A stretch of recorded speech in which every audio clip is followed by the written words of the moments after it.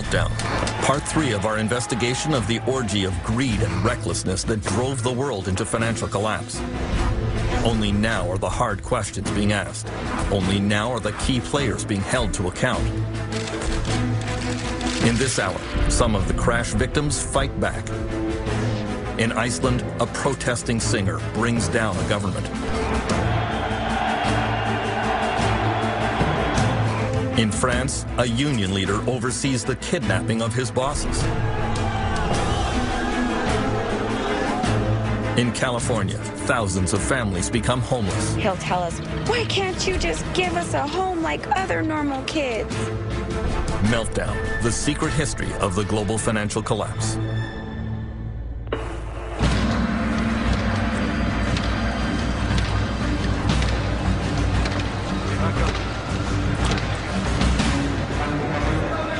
The years since the 2008 collapse have been marked by demonstrations around the world. Owing to the loss of an estimated 30 million jobs.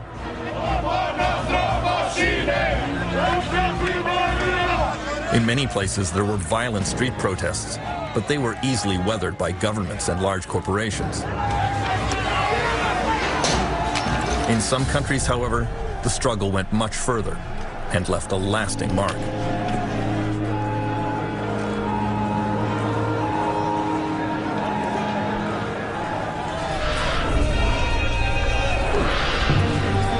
The epicenter of this battle was in France, where workers have always been quick to the barricades.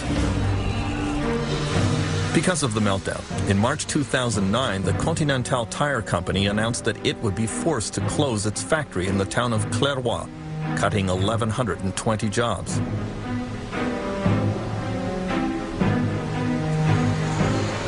The plant was still showing a profit, but according to the factory boss, Louis Forzy, the workers here were just not as motivated and productive as they should be.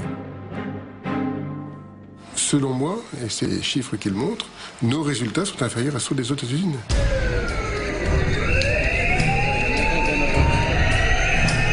Continental workers labeled Forzy a thief and a liar.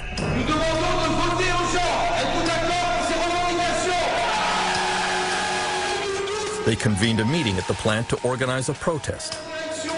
J'ai supprimé ma vie de famille pour Continental. C'est honteux. Forzy showed up to address them. He made a show of his patience and forbearance, until an egg in the head changed his mind. He immediately decided that perhaps he had underestimated the situation and made a tactical withdrawal from the field of battle. Why did that happen? Why? Because people were shocked, they were angry. Je pense aussi qu'il était au courant depuis longtemps qu'il allait y avoir une fermeture du site.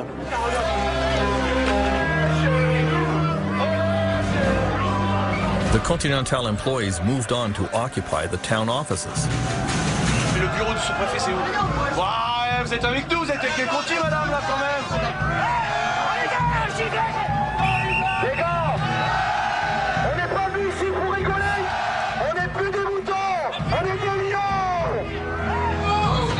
When union leader Xavier Mathieu received news that a judge refused to grant them an injunction to stop the plant closing, he and the workers began trashing the place.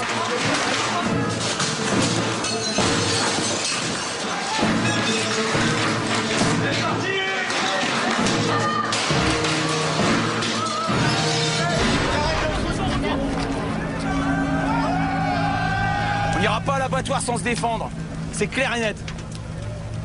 Le désespoir des gens qui sont foutus dehors. C'est pas de la cruauté, ça? C'est pas de la violence? Si, c'est de la violence. Il n'y a pas que la violence physique dans la vie. Il y a la violence morale aussi. Moi, je suis fier de ce que les mecs ils ont fait aujourd'hui. Et n'attendez pas. The worker uprising began to spread across the country and became increasingly threatening. The Caterpillar Heavy Equipment Company in Grenoble announced that, in spite of record profits, they would be cutting 20,000 jobs worldwide, over 700 here in France. The global meltdown would reduce demand for their bulldozers, and so production would have to slow down.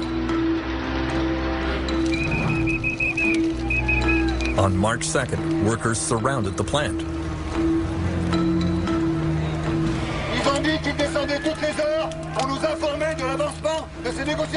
They were following the instructions of union leader Pierre Picaretta, who, like his father before him, has worked his whole life at Caterpillar. On est des humains et on n'accepte pas, là, tête baissée, cette économie qui nous fait souffrir. Donc on ne pouvait pas accepter comme ça le fait d'annoncer des bénéfices records et de licencier les personnes. Oh, venez les gars, vous faites quoi là? 3 weeks of negotiations led nowhere. Tous ensemble, tous ensemble, ouais! Ouais! Tous ensemble, ouais! Ouais! On veut une solution! Furious workers surrounded the management offices and decided to hold the management team captive.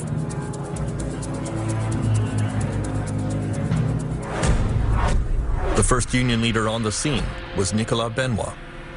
Ce coup-là, les patrons ne sont pas partis, donc on les a obligés à venir à la table des négociations pour discuter. Ils ont refusé, donc les salariés ont dit tant que vous ne reprenez pas des négociations qui soient des négociations sérieuses, vous restez là. Et là, vous êtes séquestré ou pas? Pour l'instant, non. Nicolas Polutnik led the management team that was taken prisoner. At first, he refused any further discussions with the union. Faut pas nous prendre pour des putes. Alors messieurs, vous voulez reprendre les négociations? With the Caterpillar bosses held captive, the situation became increasingly dangerous. The police did not immediately intervene. The union leaders were trying to keep control of the situation. Oh les gars, on dort ici, hein. The media were then told that the bosses would be staying the night.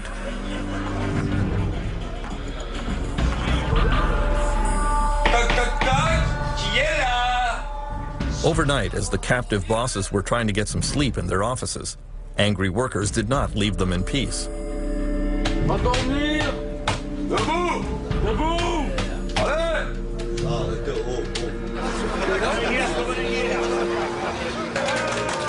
The Caterpillar kidnapping incident made news around the world. It was widely described as boss-napping. In the French Alps, at the U.S. tractor company Caterpillar, where managers were locked in and stripped of their speakerphone, boss-napped all night. President Nicolas Sarkozy realized this extreme reaction to the global meltdown was turning into a public relations disaster for France. He went on national television to denounce the kidnappers. Qu'est-ce que c'est que cette histoire d'aller séquestrer les gens? On est dans un état de droit. Je ne laisserai pas faire les choses comme ça. Dans un état de droit, la loi, elle doit être respectée. Privately, however, French Finance Minister Christine Lagarde was critical of Caterpillar management. She thought that the situation was exacerbated by the ham-fisted tactics of the American company, a common problem with foreign-owned firms. On a souvent constaté dans des entreprises sous capitaux étrangers que le dialogue n'était pas aussi riche et aussi développé parce que le centre de décision est ailleurs. After an anxious night, Caterpillar management agreed to resume negotiations. In exchange, the union allowed the bosses to leave the plant, although there were some tense moments on the way out.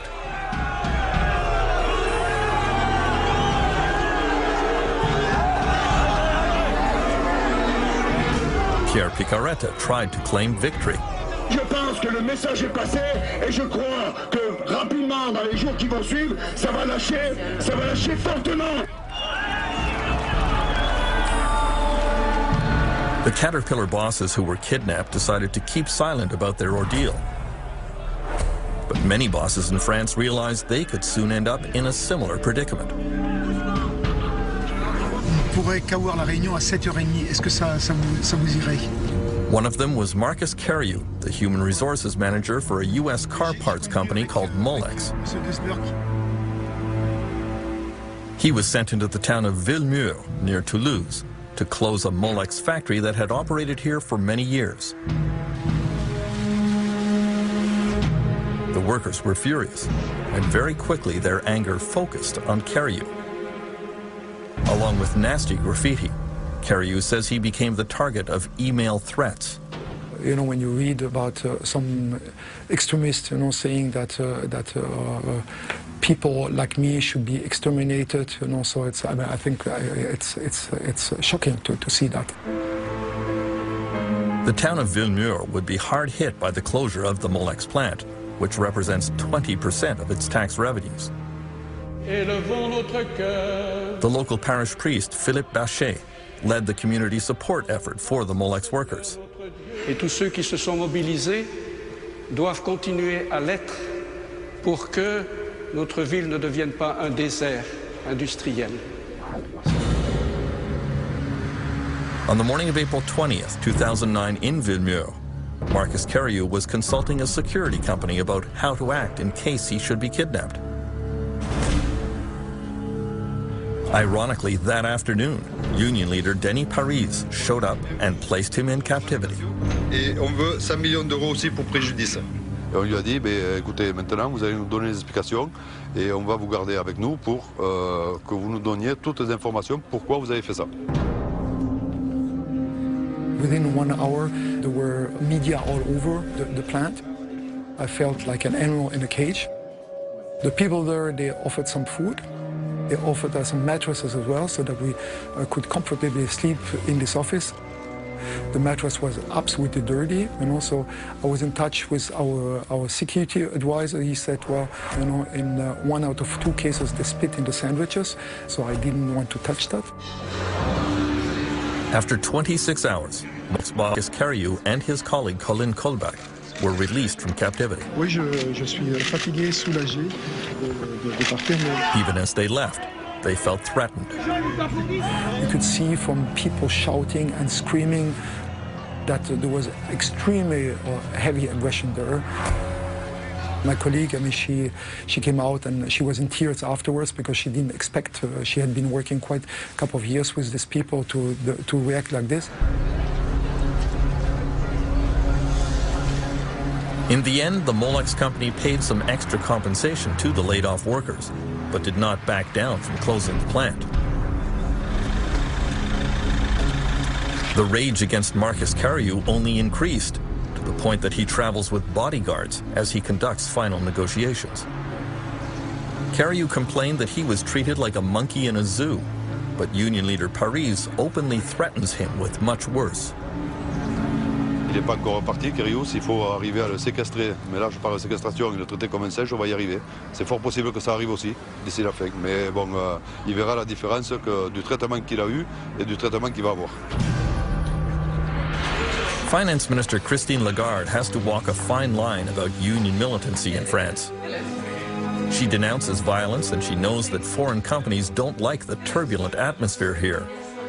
On the other hand, she points out that the people who have paid the greatest price for the global financial collapse are workers. Bon, les actionnaires vont s'en sortir. Les cours de bourse remontent.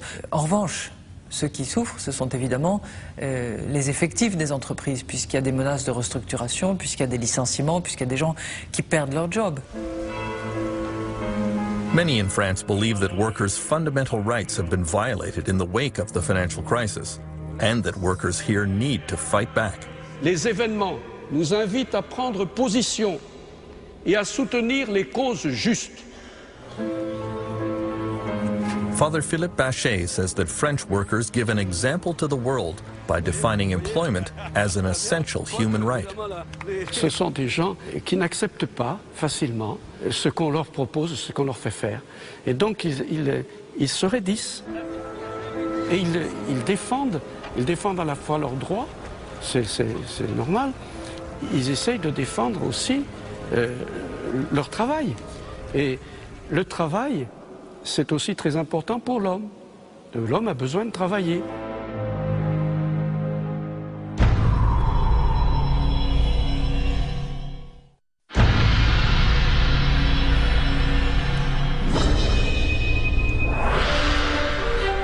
Iceland was a microcosm of everything that went wrong during the global financial crisis. The sudden collapse of the country's banks in the fall of 2008 wiped out the pensions and savings of most Icelanders. Every citizen was now saddled with a debt estimated at $350,000 per person. Icelanders were furious at the greed of bankers and government cronyism that contributed to the meltdown. In early 2009, some took to the streets to express their dissatisfaction. First, they surrounded the national parliament, and protest leaders appealed to the public to come out and support them. I sort of wasn't very optimistic that we would be able to mobilize the people. But every week, every day, you got such shocking news that completely shook the foundations of, you know, your sense of what was moral.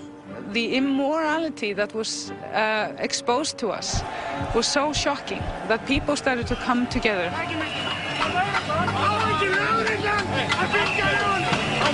The Reykjavik police moved into position to protect the parliament.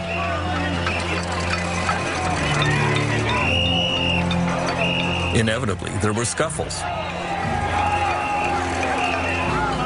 Nothing like this had ever happened in Iceland, and both sides were unsure how to proceed.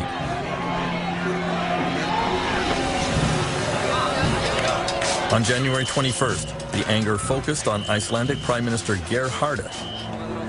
His car was surrounded and pelted with eggs and garbage.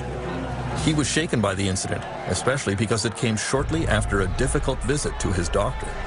When people were attacking my car, I had gotten the diagnosis the night before that I had cancer. So all of this in my memory is very, very vivid. I can understand why people were angry, particularly those who had lost money, who had lost their jobs. There was a crisis that nobody had really expected, of enormous proportions. Icelandic poet and singer Hordur Torfason was the main protest leader. I said to the people, we are all angry, but use your anger as a positive force. Don't destroy, don't use violence, don't attack people, don't go to the homes of the politicians, because that's private. We can never use anger to destroy.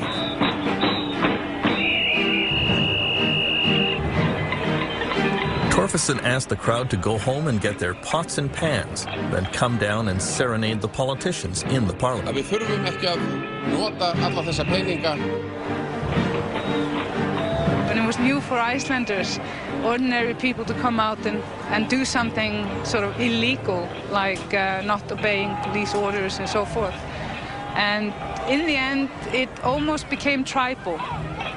There were so many people with pots and pans and homemade drums, and there was this beating and the fires outside the parliament. In a sense, it was sort of the unbearable lightness of being, to be there, to experience this within the nation, and to see the joy and experience the joy when we finally got what we wanted. On January 23rd, Icelandic Prime Minister Geir Haarde addressed his countrymen on national television and announced that he was resigning due to illness. Og velja sér nýjan formann sem leiða mun flokkinn í næstu kosningum. Takk fyrir. His governing coalition fell apart. National elections were called. The new government in Iceland was left to clean up the incredible mess left by the bankers and politicians who preceded them. Og í dag yfirgefur Steingrimur Sigfusson became the new finance minister. Obviously, the international crises are hitting a lot of countries, but in Iceland it's probably more painful than almost anywhere else, because things were taking to such extremes in Iceland. This neoliberal privatization experiment that was driven forward by greed and bad practices in business had a terrible ending, and now we are paying the price. And like usually, it's not the people that caused the problem that have to tidy up afterwards. Many Icelanders feel they are living in the ruins of a collapsed society. Every night, Reykjavik police see the symptoms, like an upswing in domestic violence. Here a woman has called for help because her estranged husband has broken into her house and grabbed her baby in a fit of drunken desperation.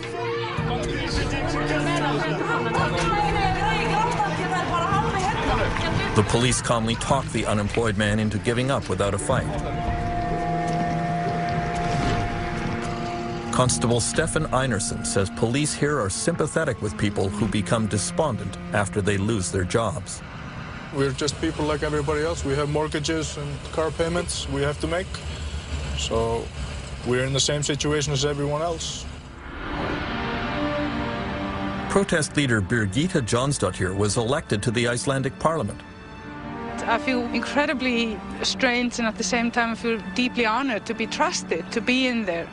I will just carry on doing what I was elected to be sort of a bridge or a voice for ordinary people, for the grassroots movements within this building there.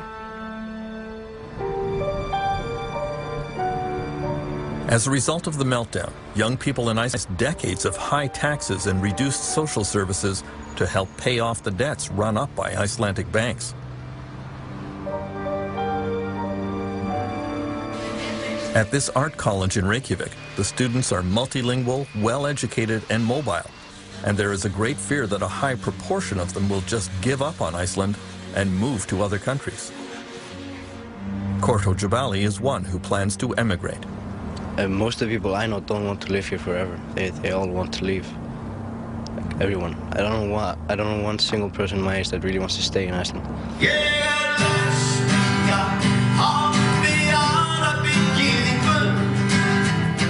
Icelandic protest leader Hordur Torfason has resumed his career as a performer.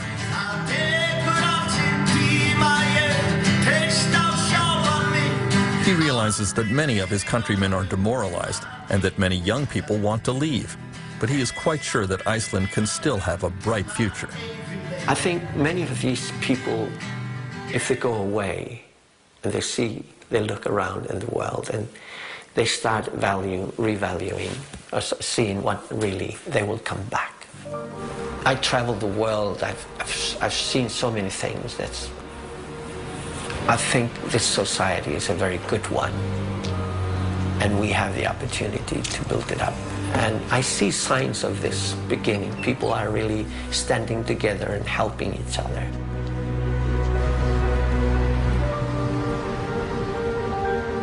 In confronting the problems of a failed economy, Iceland at least has the advantage of a strong social safety net.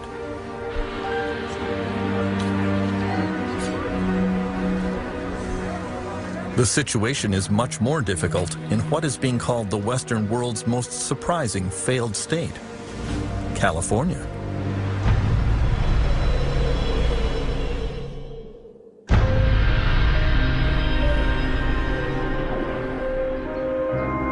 In the 3 months following the meltdown, there were an estimated 1 million foreclosures in the United States, sweeping many middle-class families into poverty. Tent cities began springing up across the country as the homeless desperately searched for somewhere to spend the night.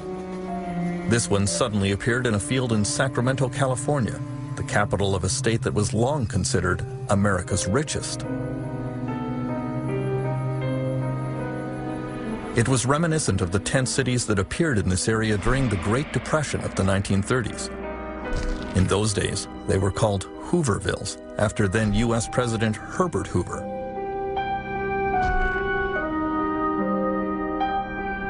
Back then, homeless people camped along the banks of the Sacramento River at the edge of town.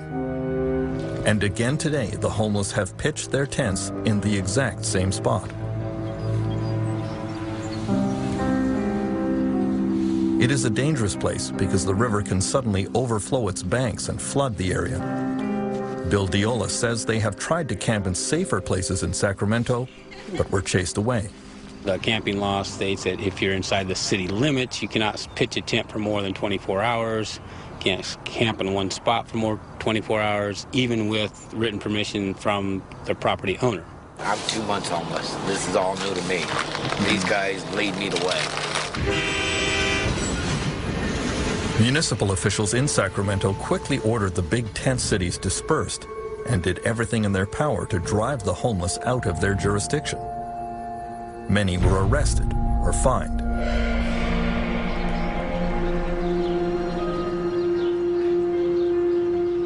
The Harrelson family of Sacramento have been homeless for months. When debt overcame them, they sold their house and tried to move in with relatives, but it didn't work out. They are on bicycles now because they can't afford a car, which is sadly ironic, because Francis is a retired auto worker. I worked for General Motors for about 30 years. And I got an early, when they came out with the early retirements, I jumped on it. Thought it was a good deal. Didn't turn out to be. The family has spent some nights camping beside the Sacramento River, which Angelina did not enjoy. I'm a girly girl. I don't like bugs. I don't like dirt. And it gets really cold at night. And then being dark outside and knowing that there's critters around like skunks or raccoons terrifies me.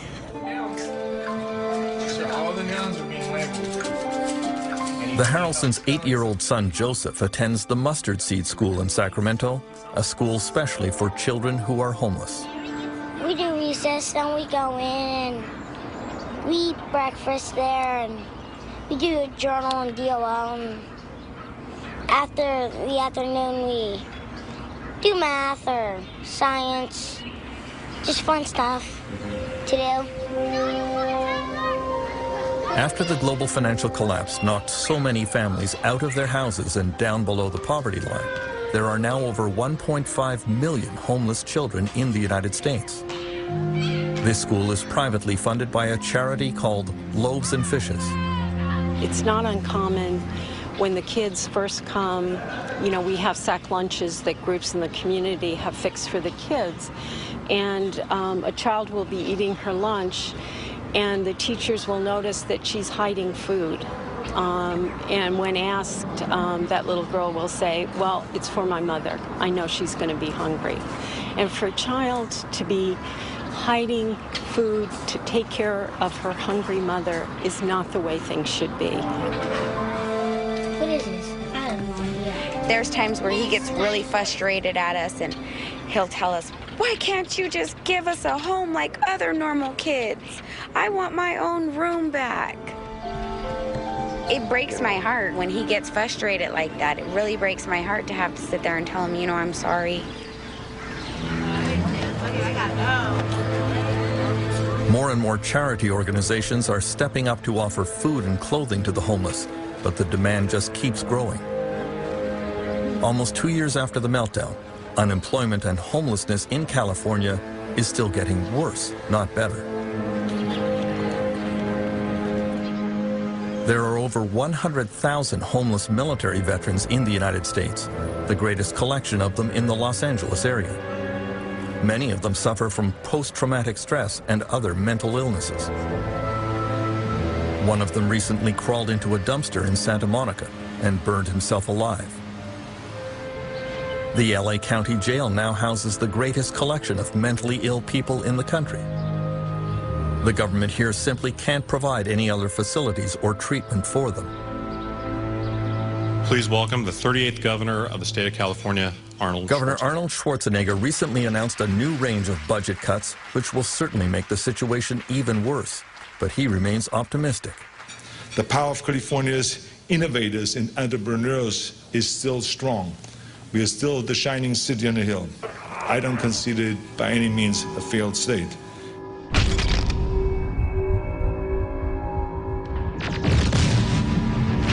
Many of the governor's critics say he's turning California into a wasteland that resembles his famous Terminator movies. He doesn't see it.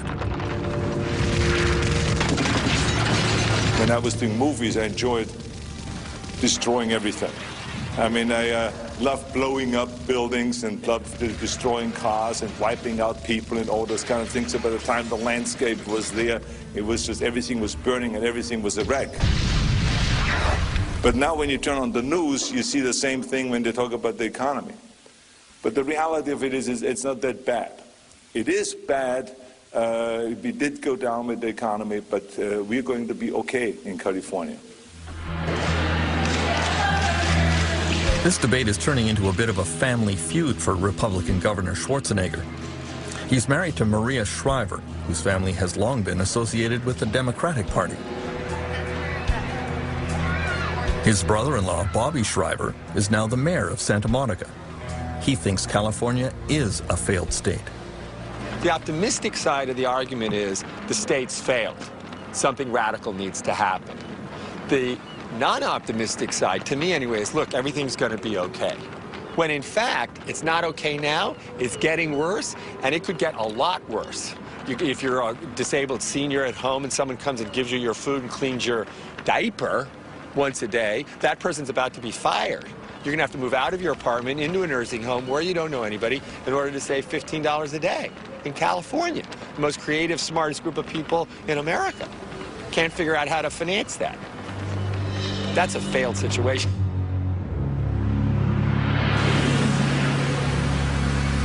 This is absolutely outrageous. Many people believe that Canada was largely spared by the global financial crisis. The people of Windsor, Ontario, don't feel that way.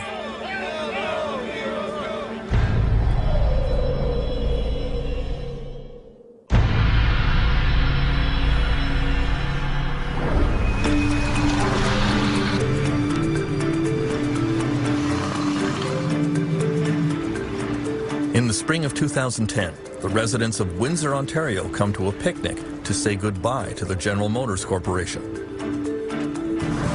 It's a bittersweet occasion.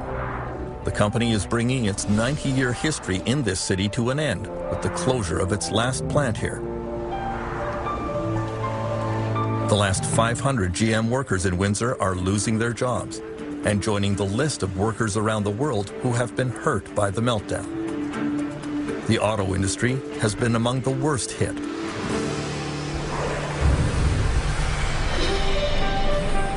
At its height, General Motors employed 7,000 workers in Windsor.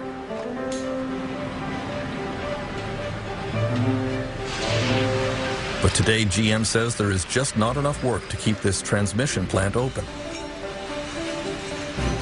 As 49-year-old Ray Simard spends his last days on the assembly line, he has fond memories of the day he walked in the door in 1981.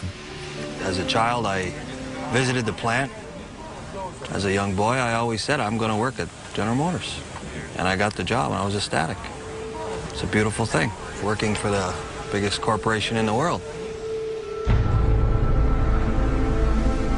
Many of these auto workers started young and followed the same path as their fathers and grandfathers. Many assumed they had jobs for life and don't really know how to do anything else. It came as a total shock when GM advised them in May 2008 that this plant would be closing for good. It's a sad day. When I started, people left a job for me so that I could retire. I'm going to retire, and I'm not leaving a job for my children. That's disheartening. It really is. You feel a bit somehow responsible for that? Or? Sure. We all do. We all have to take responsibility for that. At the height of the financial crisis, it looked as if General Motors would not be the only major casualty in the automobile sector.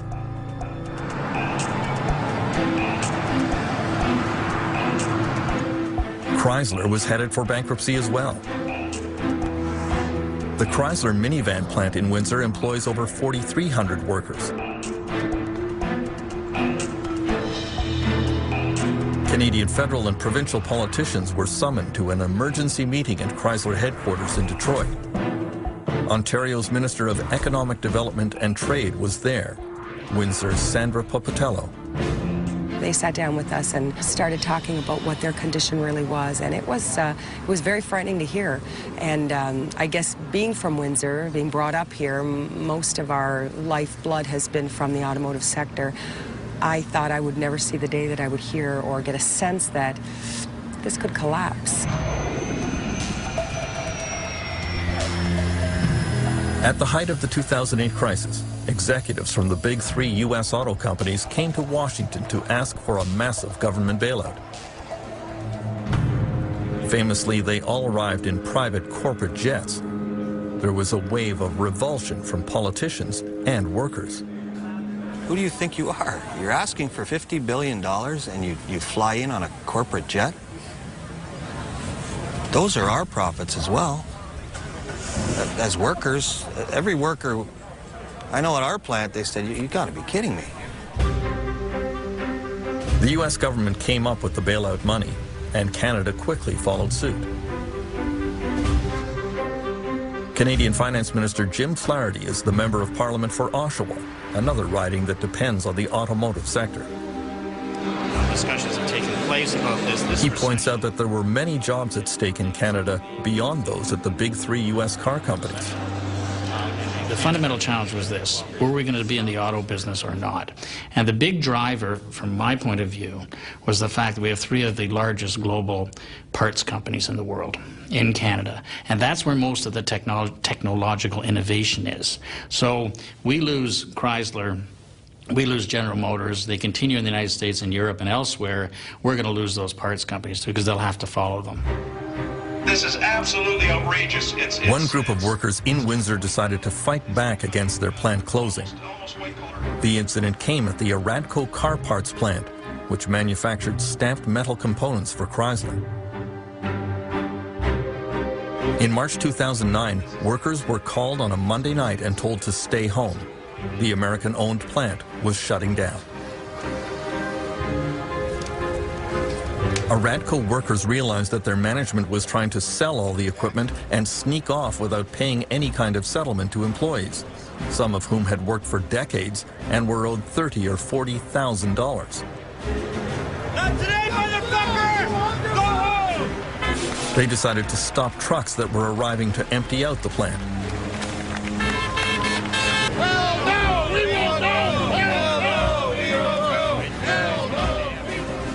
Then, when management still refused to negotiate with them, the workers occupied the plant. Isn't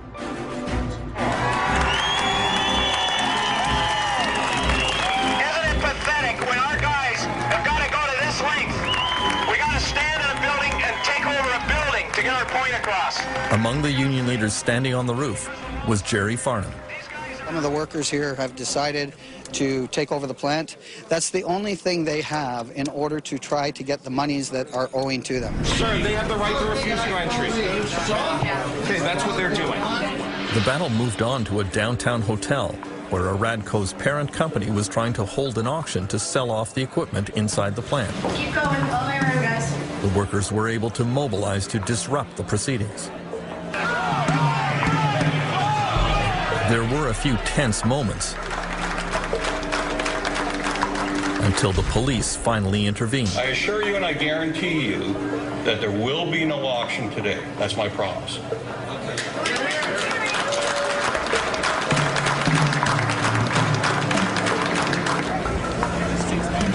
It turns out that the American owners of this plant were already fugitives from justice.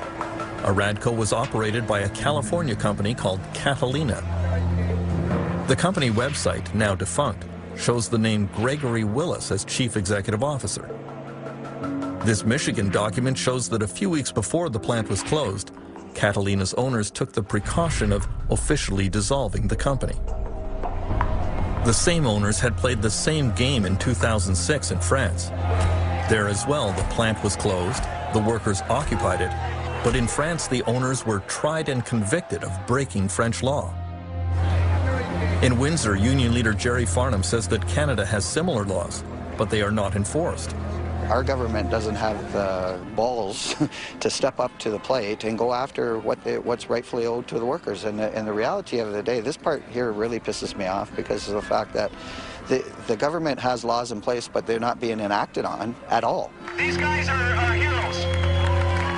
In the end, Chrysler stepped in and paid the workers about a quarter of what they were owed, and so the Aradco occupation ended. Unfortunately, only a handful of them have been able to find work in other plants. This is a nice truck, eh? Did you see For that? Ray Samard, forcibly retired from GM at age 49, the future looks a little scary. He realizes that he is unlikely to find a new career that pays anything like the auto industry, but he is ready to make the best of it. I still have young children that I need to put through university, so there will be a change in my work employment. I'm not sure exactly what what door is going to open for me yet. I'm still, my dad was a carpenter, and I may have to pick up my tool belt again. That's a possibility. The most devastating effects of the financial collapse are being felt in the countries that flew the highest during the global real estate boom. In Spain and in Dubai.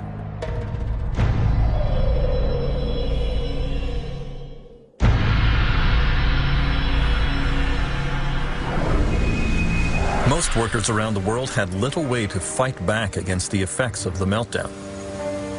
During the boom years, Spain was called the miracle of Europe. No more. At 6 a.m. every morning at the Plaza Elliptica in Madrid, immigrant workers from many countries line up and hope to be picked for a day's work by small contractors who drive by. With unemployment at 20%, they were the first to lose their jobs. The Spanish government recently offered to pay immigrants to go back to where they are from. Few took up the offer. Suleiman from Mali says he will hold on here in hopes that things will improve. But he sees no evidence that will happen.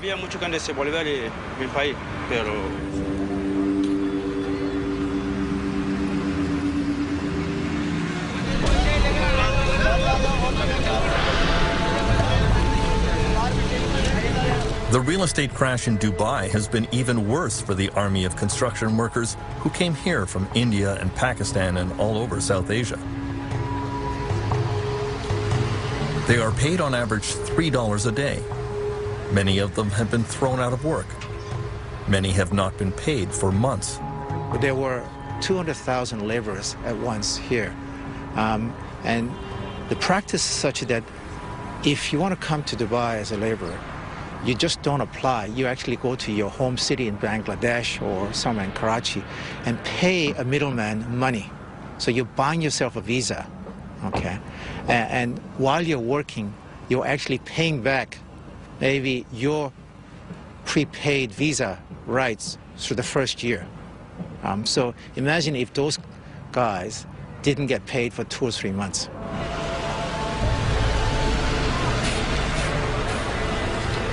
Some of these workers went on strike demanding back pay. Dubai authorities started rounding up unemployed workers and forcibly expelling them from the country. For many, it is unclear whether it is worse to stay or to go home.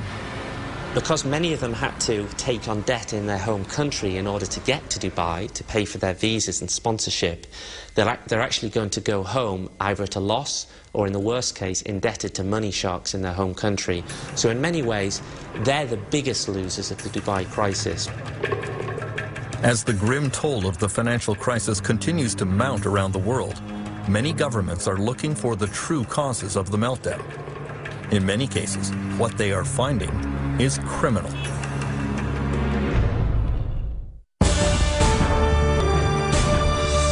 Next time, the conclusion of Meltdown.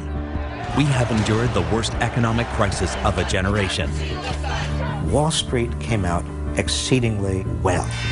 And now the elements are in place for it to happen all over again. Next year, next month, next week. The effect on the rest of us is going to be enormous. After the fall, next time on Doc Zone.